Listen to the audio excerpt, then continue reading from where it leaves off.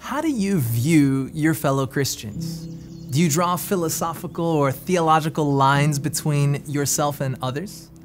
Do you try to love all people like Jesus, or do you search for things that would divide you? Israel as a nation had a lot in their history to be proud of. No other people group on earth had ever been given such privileges by God as they had enjoyed.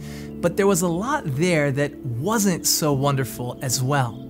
Between Egyptian slavery and Canaanite harassment, and Babylonian and Persian, Greek and Roman conquests, all of which had tested their trust in God to the core.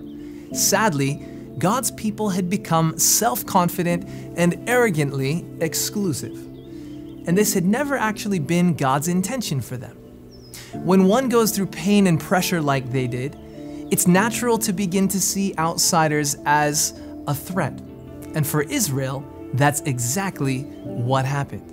But Paul wanted to explain to his Hebrew friends that in Christ, things were different. Paul wanted them to recognize that all men were their brothers, and that the salvation that Jesus secured was for the whole world, for everyone. In his letter to the Hebrews, Paul is encouraging his readers to join not some offshoot of the Jewish faith, but to step into the community of faith that God had always intended to raise up, to share the powerful news of what the life, death, and resurrection of the Messiah would mean for the entire world.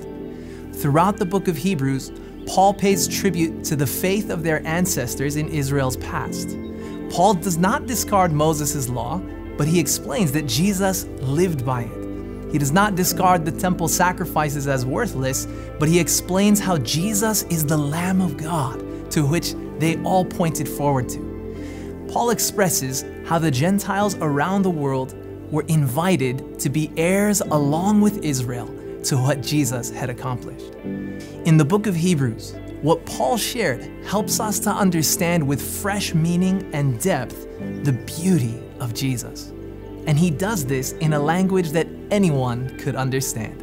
It's no wonder that someone thought it worth writing down, and praise God that they did.